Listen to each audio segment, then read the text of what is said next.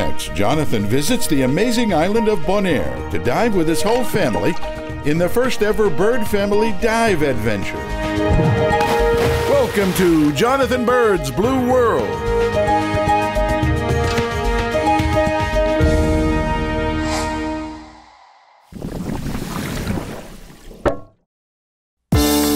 Scuba diving has defined my life for 30 years. You could say that I'm in love with the ocean and the creatures that live there. I'm at home in the underwater world. My wife Christine and I have been diving together since we met at a dive club meeting. Ever since our kids were born, we've longed to share this underwater world with them. In 2013, our daughter Elise was old enough to get certified to dive. She took her class with instructor Kat Apps, the same instructor who taught Jake to dive in our episode from 2012. So our body is gonna remember that. So we've been at 54.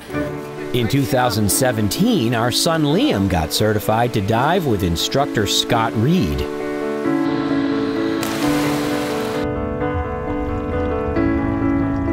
Both of them learned to dive in the cold waters of New England, where we have thick wetsuits, big weight belts, and very limited visibility.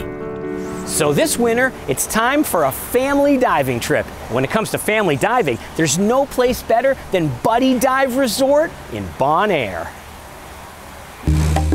Bonaire is a territory of the Netherlands, located in the southern Caribbean Sea, just off the coast of Venezuela.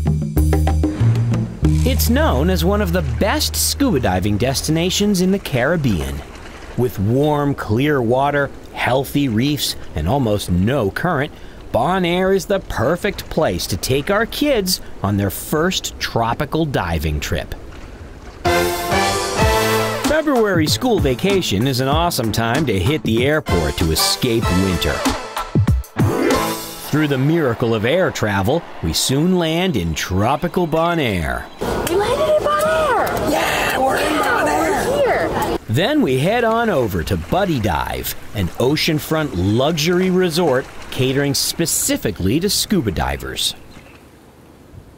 The view from our balcony is gorgeous.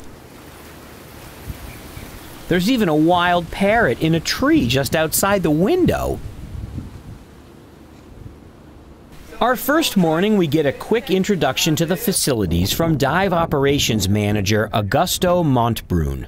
Soon we'll be diving. But first things first, we review the marine park rules, the most important of which is to not touch anything or break any coral.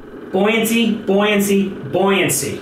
And you won't buoyancy. break anything if your buoyancy is under control. And with buoyancy in mind, our first dive will be a checkout dive. We're heading to the dive shop. Time to do some diving. Yeah.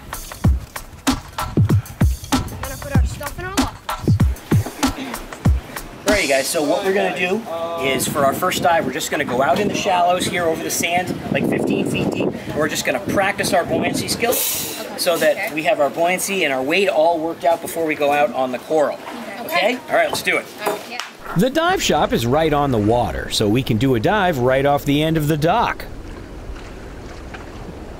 The kids haven't been diving in a couple months, so I'm curious to see if they can remember how to assemble all their gear correctly.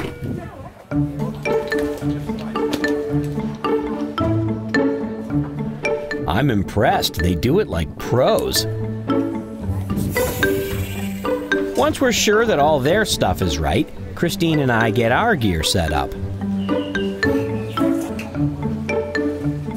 And now for the fun part.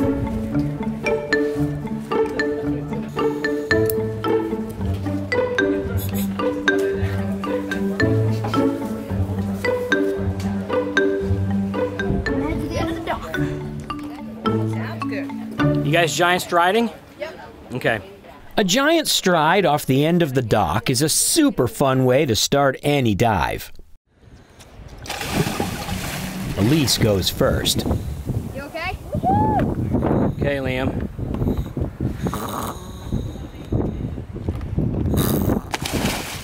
After Liam, Christine hits the water and we're off.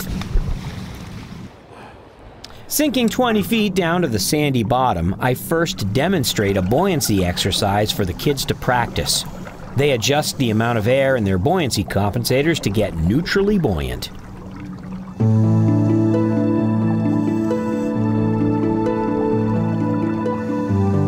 When you're really good at it, you can hover without using your hands or feet.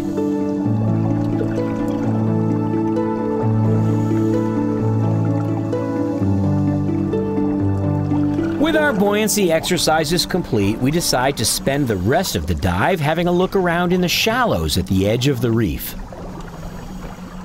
There's a flounder in the sand, a fish wonderfully adapted to hide in plain sight. A colony of garden eels poke out of their holes, plucking plankton from the water as it passes.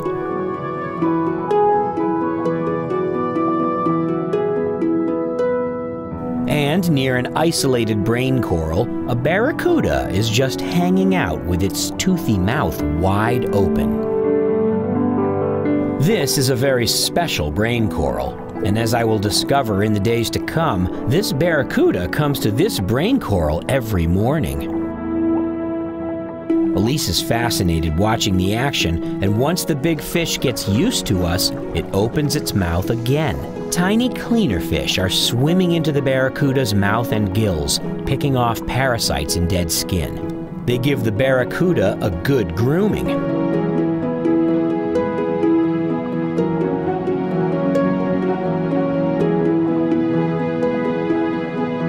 The cleaner fish live around this brain coral, providing a cleaning station for any fish that might need their services. Soon the kids are getting chilly, so we turn and swim back to the dive shop. That was awesome!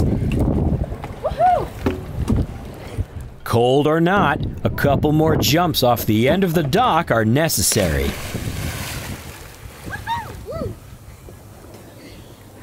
In the afternoon, we join a boat dive to explore a reef on Klein Bonaire. This is the coming aboard cam. Yes. It's only a 10-minute ride from the dock to reach Klein Bonaire, a small uninhabited island which is a protected national park. The reefs are pristine. We suit up for a dive on a beautiful reef right below the boat. Boat diving is so convenient.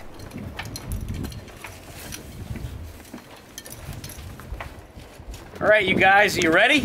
Ready? Yep. All right, well, let's have fun, and remember, watch the buoyancy. Okay. All right.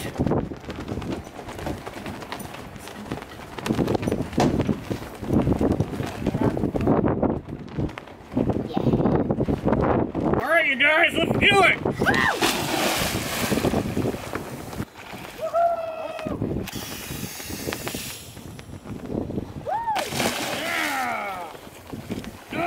Regulator?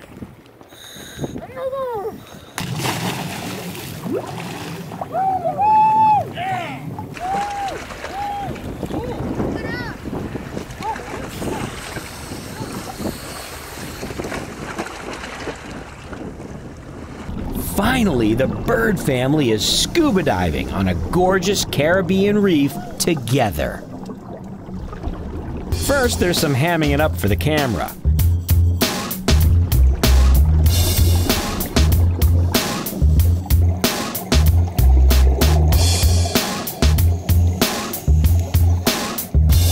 Then it's time to go see what kind of marine life we can find.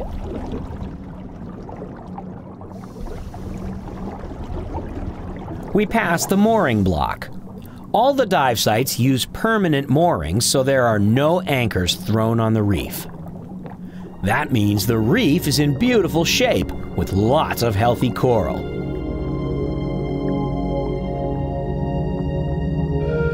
There are ginormous tube sponges.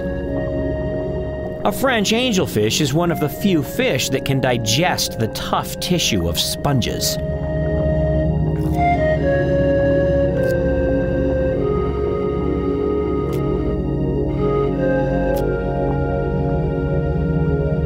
A big school of blue tangs is moving across the reef, feeding on algae. They're critical to the health of the coral because without them, the algae would take over and smother the coral. A parrotfish is also snacking on the algae. We head down the reef behind the dive master, and soon he's found us a special treat. A yellow blob sitting on an orange sponge. That blob is a frogfish. It stays perfectly still, acting like a sponge itself, flicking a lure to attract smaller fish to eat.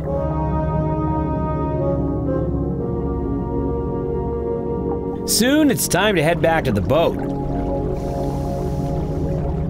At 15 feet, we do a safety stop for 3 minutes. The purpose of this is to reduce the pressure on our bodies slowly, so nobody develops decompression sickness. Then it's up the ladder to the boat.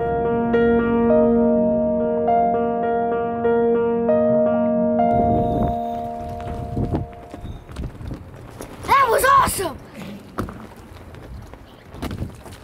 What he said! And if jumping off the dock is fun, jumping off the boat is more fun.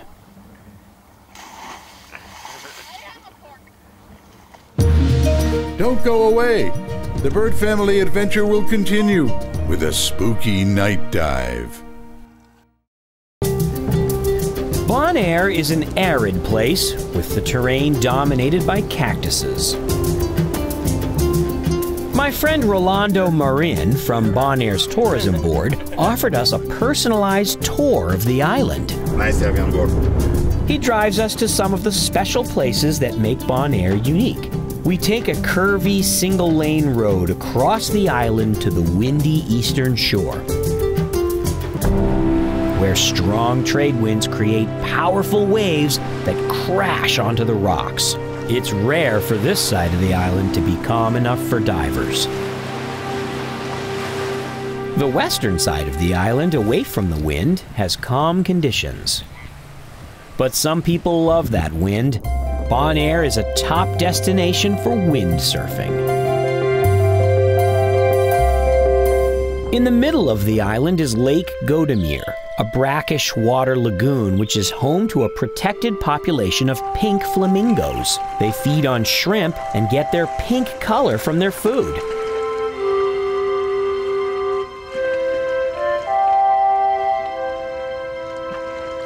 Popular places for shore diving are marked with a yellow rock, indicating the name of the dive site.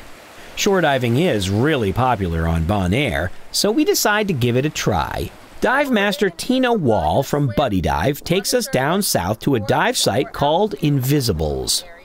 And as we get closer, once it's deep enough and we know where the buoy is, we'll descend, because that's our best marker for our entry and exit point.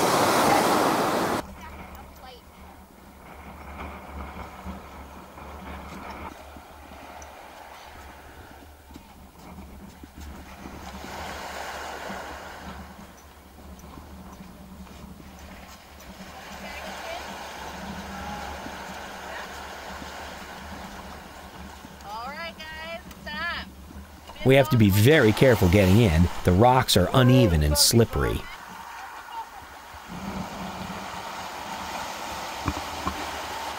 We swim out until the water is deep enough to submerge. Then we head across the sand to reach the reef. Tina leads the way, and with that shirt, she's very hard to lose.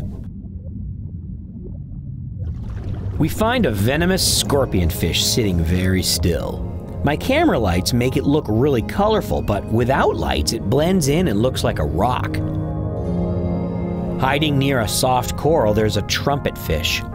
They hang vertically, head down in the water, to look like part of the coral. It's an effective way to ambush prey. But when it realizes that it's been spotted, the fish abandons its position and makes a break for it. Only to try to fool me again. We turn our dive and start meandering back towards the beach. Along the way, we come across a couple intense characters. On one side of a rock, a male sailfin blenny, furiously putting on a display designed to impress a female. Less than a meter away, another male, also intent on getting that female's attention. As they both put on their best moves, the female comes to check them both out. And frankly, she's not very impressed.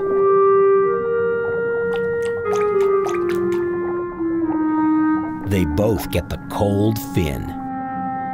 But that only causes them to intensify their competition, with each male trying to out-display the other one.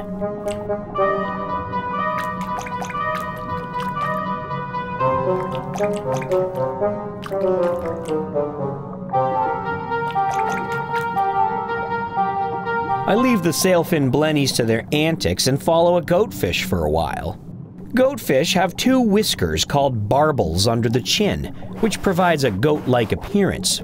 These barbels are chemically sensitive. They can basically smell things like worms in the sand.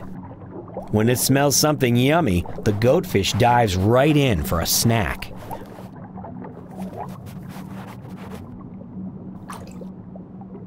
We've made our way back to the beach and surfaced to swim to shore. After the dive, we pile back into the van and head back to Buddy Dive. We have one more adventure for the day. Yeah, definitely. The sun is setting over Klein Bonaire, but we're not getting ready for bed. Once the sun has gone down, it's time for a night dive. And this will be Liam's first night dive ever. If he's nervous, he's hiding it well.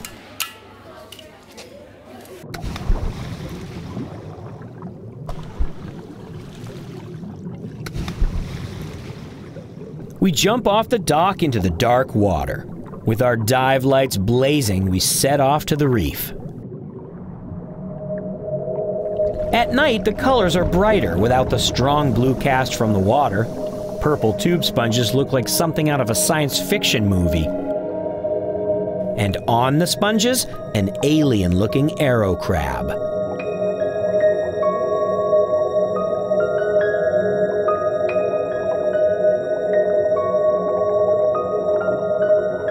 Nearby, a parrotfish is sleeping inside a bubble. It blows the bubble to disguise its scent from nocturnal predators like moray eels.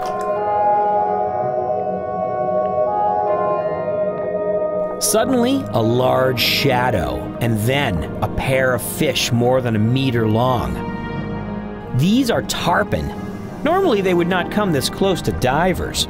But the tarpon here at Buddy Dive have learned to hunt using the divers' flashlights. So they follow us around for the whole dive.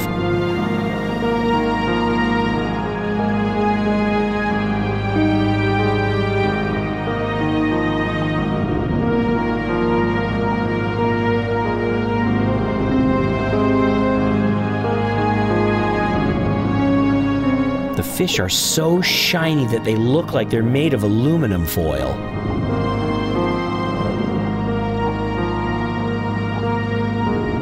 A night dive in the company of these huge fish is a real treat.